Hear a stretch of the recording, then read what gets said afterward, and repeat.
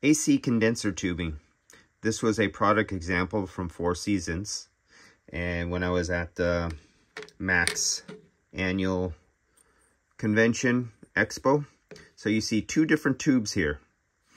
Now the one at the top usually represents a cheaper manufacturer. It could even be worse than this. This is not even that bad. That's one you see up here. This one that you see down below more represents like what you would see in a Denso in a factory. This is what would come in the factory, and on top of what would become in one of the cheaper manufacturers, but not all the time. So I have a pin right here.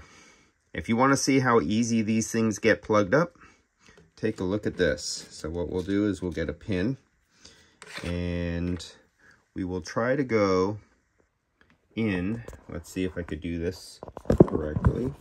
I'm going to try to get right about here and show you. Here's the pin. Here's one of the, you would say one of the cheaper manufacturers right there. You see that? A lot of room right there. Okay. Now it all comes down to surface area. You see how many fins there are in there? There's more surface area on these small fins with small tubes than there is, and that's how you dissipate heat. Now here's a pin. Let's go into one of the ones that's more like a Denso. You can't even get inside there.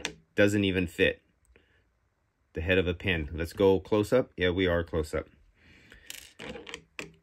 You see the head of the ballpoint pen?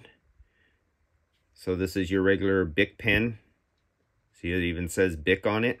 If you look at the end of that ball, if you took that ball out of there and you tried to put that ball inside there, that ball is bigger than the tubing on your condenser for your refrigerant flask passages. This is why you can't flush these. This is one of the reasons why. The other is the headers, the way the chamber of the headers, the way it goes around like a muffler with chambers in it. On the side headers, you can't flush those out either. And that's why you don't flush these things out. One of the more inexpensive manufacturers, more like an OEM Denso. And this is why you stick with the OEM and you don't go with some of the cheap aftermarkets. Because it all comes down to the surface area is what dissipates the heat. And the less surface area you have, the less heat dissipation. So they could replace the tubes one for one, and it would not match the heat dissipation as something like this.